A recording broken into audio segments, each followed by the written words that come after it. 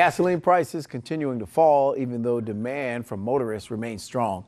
According to the AAA, Americans will likely continue to see prices drop at the pump this fall, and even more relief could be on the way when they switch to winter gasoline. The average price of regular gasoline has dropped about 6 cents in the past 2 weeks, and prices are about 19 cents less than they were a year ago. Western states still have the highest gas prices, while motorists in the South enjoying the lowest pump prices. The cheapest prices in our area, $2.07 at Sam's Club, Bonita Drive, and Bonita Lakes Drive. That is $2.10 at Walmart on Highway 39 North and 33rd Street and Murphy USA, 2nd Street South near Virginia Drive.